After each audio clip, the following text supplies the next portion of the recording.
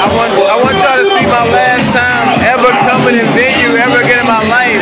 He trying to tell me I gotta buy something to ever come back. He trying to tell me that I gotta buy something. So what do we do again? To get kicked out of venue today? Because you weren't spending any money.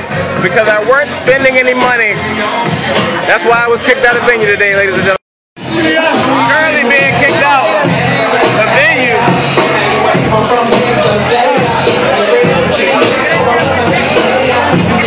Venue is officially the most racist club in the 757.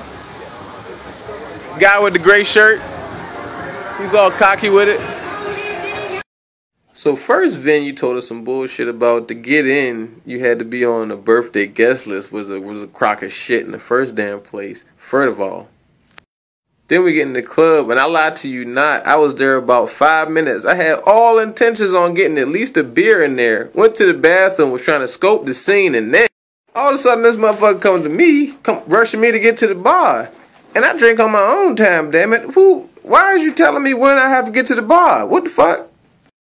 No longer, about 15 seconds later, the security runs up on us and tells us we gotta leave because we ain't spending no money.